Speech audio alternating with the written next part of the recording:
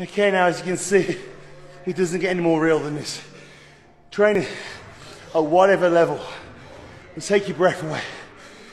At times, it's going to make you feel dazed, surprised, nervous. All of these emotions are perfectly fine. The body doesn't want to work hard. The body doesn't want to go into that zone. So it's really important that you have the right mindset and you have a clear path. And more importantly, a clear purpose.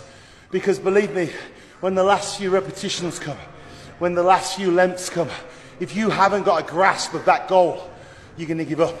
So make sure you have clarity and make sure you have a reason to push out the next few reps or the next few laps. Because ultimately,